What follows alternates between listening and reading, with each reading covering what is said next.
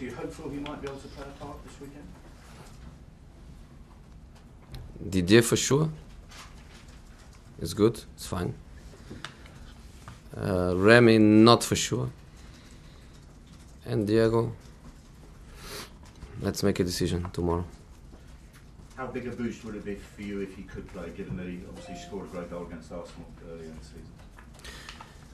Well, it's a very important play for us, but the reality is that we are coping with the difficulties of every match without him. Remy did well for us, Didier is doing well for us. The team is playing in a different way to adapt to it too, but we are doing our job.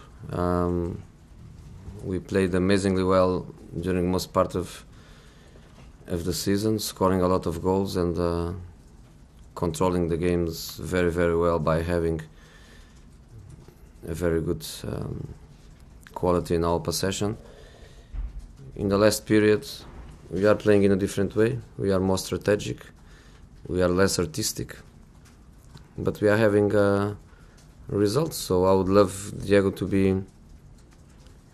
be back. But I trust the other people. And this week, because we are not sure about him, we decided Solanke not to play yesterday with the under-21s.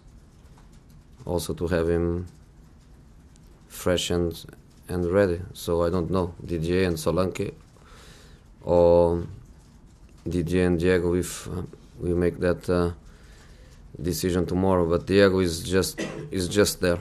If not Arsenal, will be Leicester.